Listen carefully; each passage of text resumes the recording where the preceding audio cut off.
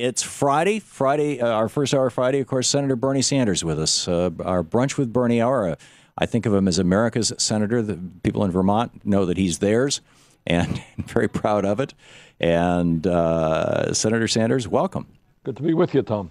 Great to have you back with us. And I should mention your website, sanders.senate.gov, and particularly for people who in Vermont, we've mentioned this before, looking for help with the flooding disasters that have struck, what was once my home state, for 5 years, or for almost a decade, actually. The information is at sanders.senate.gov. Right, Tom. Let me just start off by mentioning to the people in Vermont who may be listening, we have 4 or 5 staff members going around the state checking out towns that have been hard hit. And if my office can provide any information that Vermonters may need, please give us a ring at our toll-free number, 1-800-339-9834. Okay. And we will try to get you as much information as you can, how you can access flood relief. Okay, and that's a number for Vermonters who are looking for flood relief, not people who want to call into the program.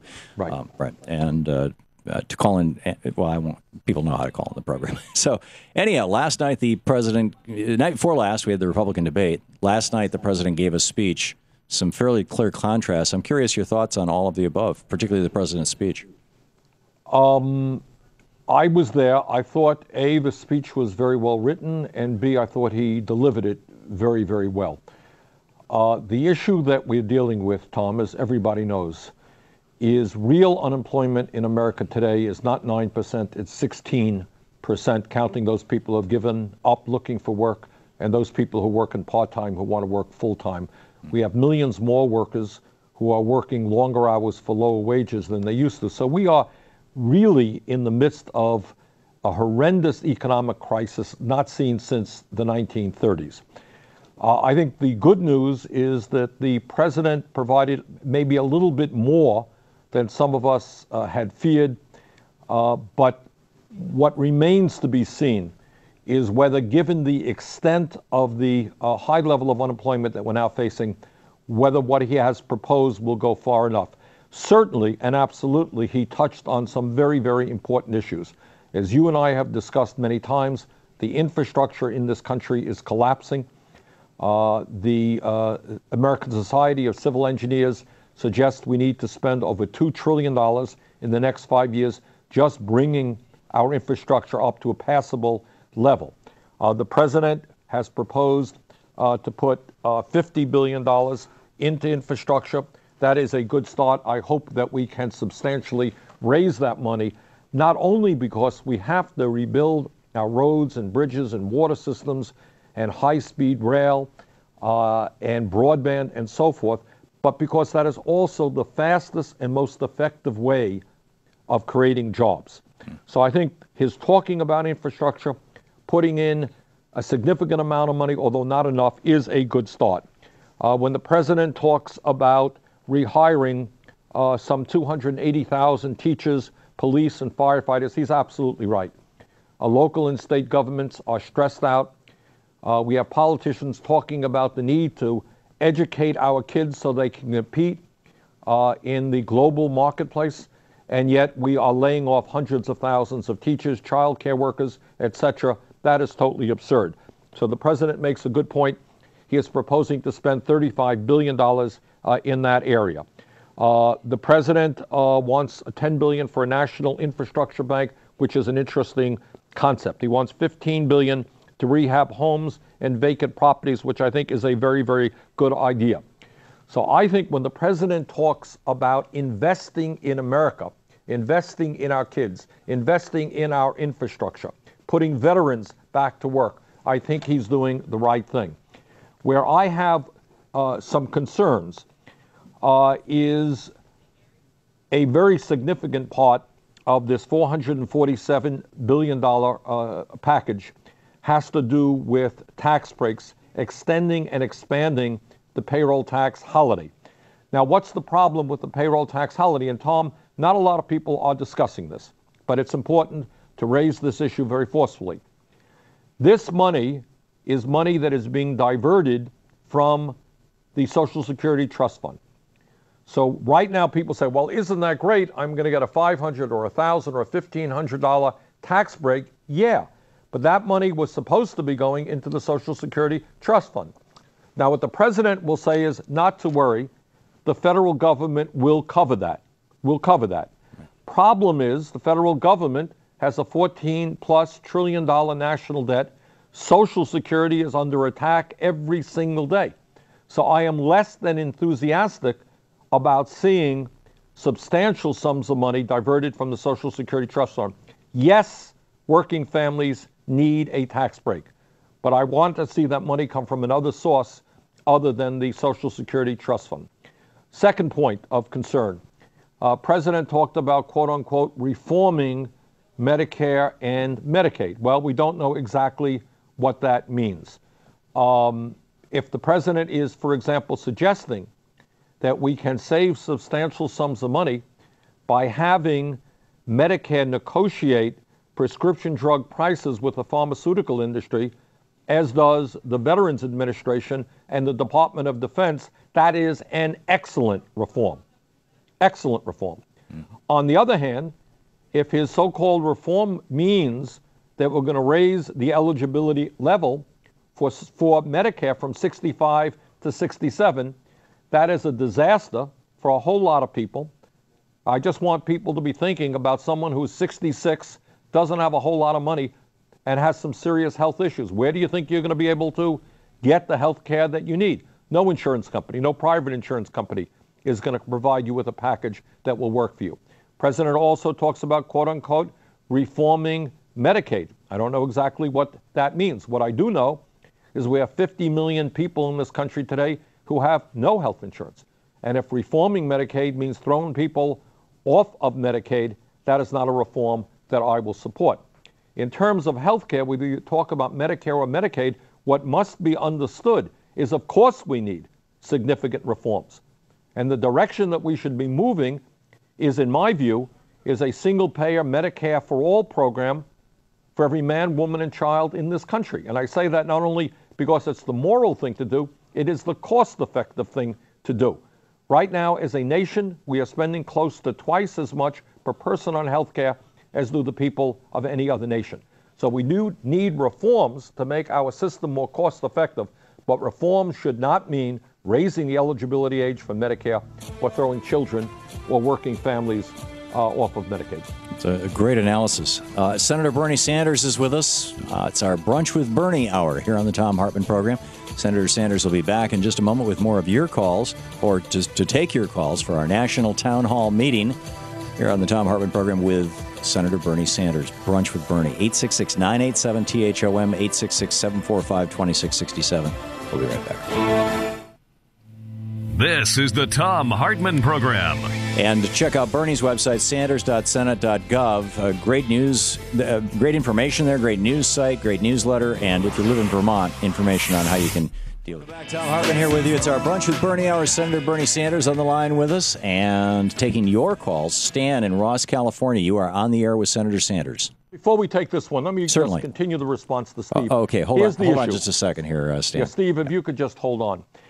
What seems to me the most effective thing that we can do, whether you call it another WPA or a CCC from the 1930s, the issue is to identify the real needs facing our country, invest in those needs, and you put people to work in that process. For example, everybody knows the horrendous condition of our roads, our bridges, water systems, wastewater plants. Our rail system is falling further and further behind Europe and even China. Airports need a lot of work. Once you identify what has to be done, let's get the work done. And when you do that, call it CCC, call it WPA, call it whatever you want. You're going to put millions of people back to work in this country, making our country more productive, more efficient, more internationally competitive. Of all of the things that we can do that make sense to me to create the millions of jobs that we have to do, that's the direction that we have to go. Stan in Ross, California. You're on the air with Senator Sanders. Thanks, Tom. First of all, Tom, thanks for turning me on to Mike Farrell for a documentary. That was really great. I appreciate that. Senator Sanders, I had a question for you. I listened to the speech last night, and I kept waiting and waiting and waiting for the president to mention increase in tariffs in order to get rid of these cheap products coming in from China. This is what's really going to create jobs in the United States. Infrastructure and the rest of them are, I think they're more temporary in the sense that once you complete a project, you hopefully move on to another one. Manufacturing needs to come back to the U.S. in a big way. And I didn't hear a single word about what you described a couple weeks ago about slowly, deliberately raising tariffs on these products to make the level playing field. Well, let me say this. You did hear a word about it, but the words that you heard were the wrong words. The words that you heard last night is the president indicating once again his support for Bush's trade policy, which includes new trade agreements with Korea, Panama, and Colombia. That's what you did hear. And in my view, that's exactly what we should not have been hearing. I agree with the caller that our current trade policy has been an unmitigated disaster, that it is one of the reasons why manufacturing in the United States, manufacturing jobs in the United States have significantly declined, why we have lost 50,000 factories in the last 10 years. Permanent normal trade relations with China has cost us over 2 million jobs. And you don't have to be an economist to know that when you go shopping in a department store, most of the products that you will buy are made in China, that it is harder and harder to buy a product made in the United States of America.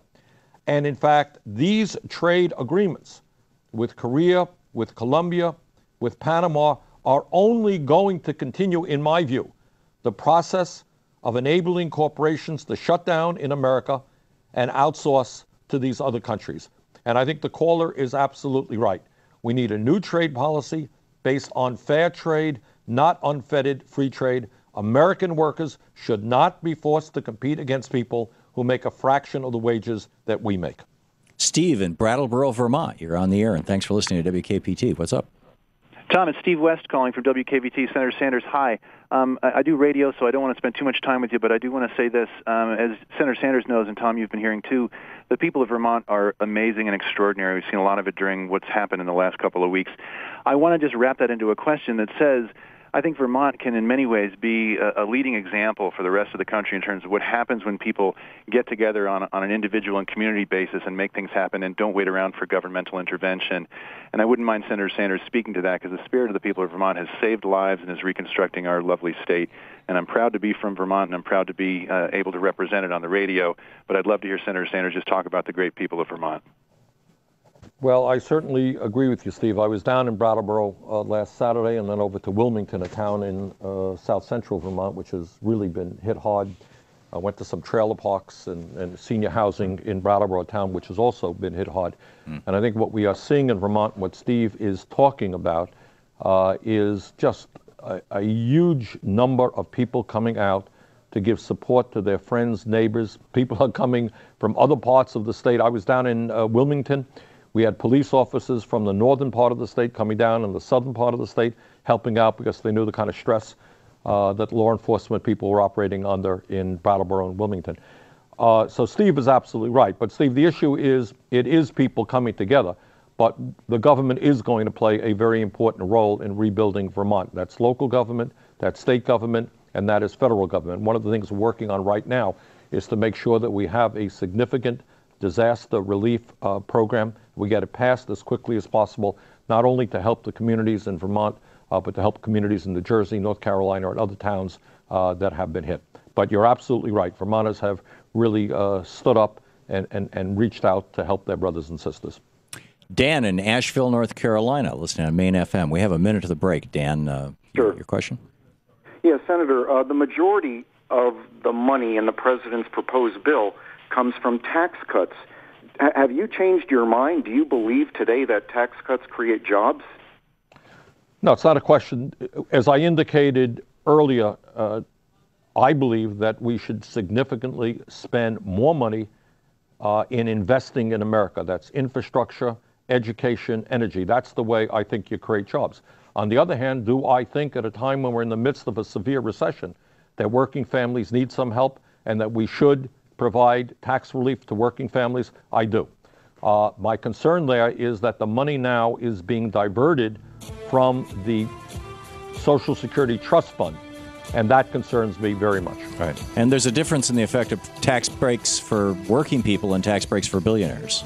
Absolutely. Yeah. So, Senator Bernie Sanders with us. It's our Brunch with Bernie hour on the Thom Hartmann Program. Check out his website, sanders.senate.gov. For anywhere in the country, it's a great news resource. There's links to his Facebook page and his newsletter, the Bernie Buzz.